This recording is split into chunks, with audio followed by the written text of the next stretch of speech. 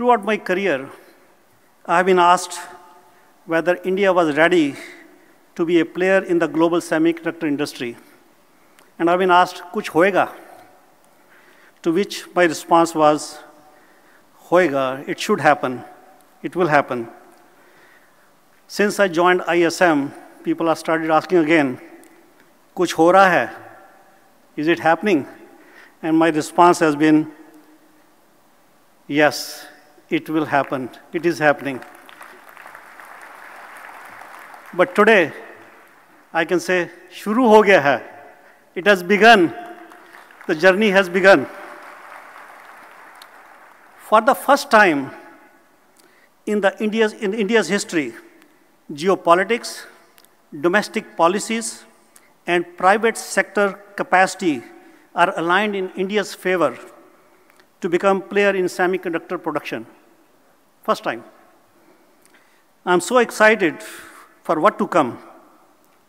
We'll look back on the year 2023, this year, as a milestone year in which things began to take shape, starting with Micron's investment.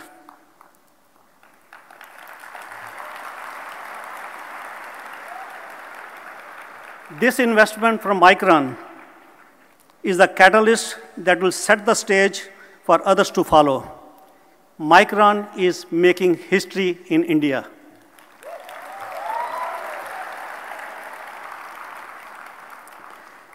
This would not have happened without the hard work of ISM, MIT, and the support and leadership of Prime Minister Modi ji and the visionary ministers Shri Ashwini Vaishnav and Shri Rajiv Chandrasekhar ji. What makes now different for India? That's the question.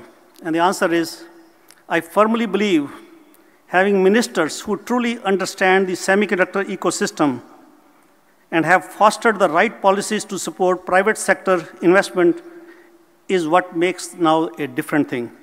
I'm hopeful that other companies will follow suit and come see what India has to offer. As I said, the stars are aligned for semiconductors in India, and there has never been a more exciting time in this space. The global semiconductor industry, which is about 60-some years old, is poised to double in IC revenue to $1 trillion in next 6 to 7 years. Now it is your turn, fellow Indians, fellow Bharatvasiyon, it is your turn. Now, I have been in the industry more than 4 decades, and I have personally witnessed. I will give 2 examples of countries in the neighborhood, Taiwan and South Korea. I've seen them in making, and they become the big powerhouse of semiconductors in the world. Now it's our turn in India. India will be the next powerhouse in Asia in semiconductors. So it is up to us as fellow Indians to make this happen. With my role as SEMI, I can make some commitments. SEMI's charter is to enable the global semiconductor ecosystem, and we welcome India with open arms, and India has SEMI's full support and my full commitment. With that, I can say, chalo, ab kuch karke dikhate hain. Let's make it happen.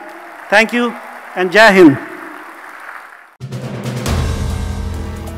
If you like the video, do like, comment, share and subscribe.